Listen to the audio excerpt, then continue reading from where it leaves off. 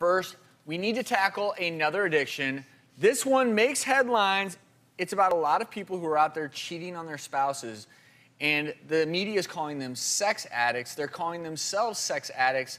So the question, is this a real addiction, or is sex addiction just an excuse? I mean, look in the media. Elliot Spitzer's one. Oh. Russell Brand, Tiger Woods, Jesse James. These are men who've all come out and said, look, I'm addicted to sex.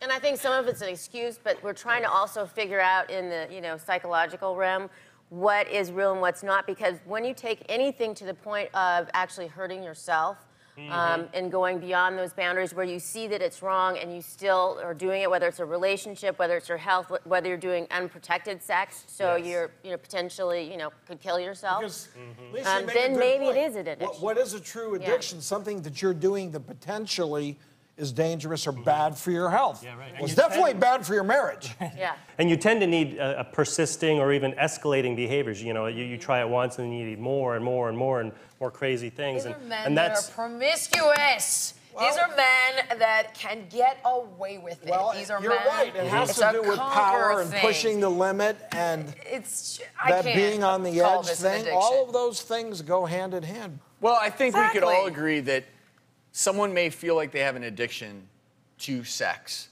but it's not an excuse.